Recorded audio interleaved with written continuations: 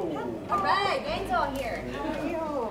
The Lieutenant Governor's office called, said she wanted to spend a day with me in the district, so I tried to make as much of the opportunity as I could to show off some great things and also get a chance to let her get out in the community. Here's our new lab. Nice.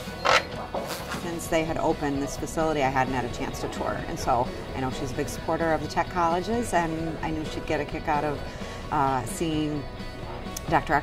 Eckert and his team and all the work that they've done, and the students, of course, and what they're doing in the classroom. We love to have the Lieutenant Governor and Representative Loudenbeck come to the campus. They visited us at the Central Campus many times before, but they hadn't seen this facility. I am impressed, and it's one of those things where the community has been talking about it for years and wanting something like this, really wanting something that was really manufacturing based with all of the current equipment and use of the technology, and so they were able to achieve it. We're very proud of this. We're only half complete.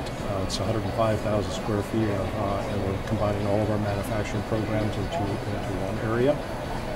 Very excited. I knew that for the Lieutenant Governor and the representative both, they are big fans of manufacturing training and getting more manufacturing here in this state and helping those here expand, and that's exactly what this facility is about.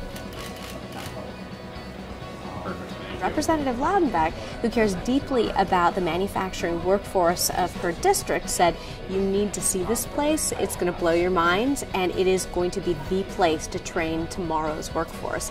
And sure enough, it is the place to train tomorrow's workforce. I was very impressed. I think we got a little piece of Walworth County, a little piece of Rock County, and some other opportunities in between to really, talk about some of the issues that are facing our state and have a conversation, which when, with her busy schedule and my busy schedule, we haven't had a chance to do in a while. So that was really nice too.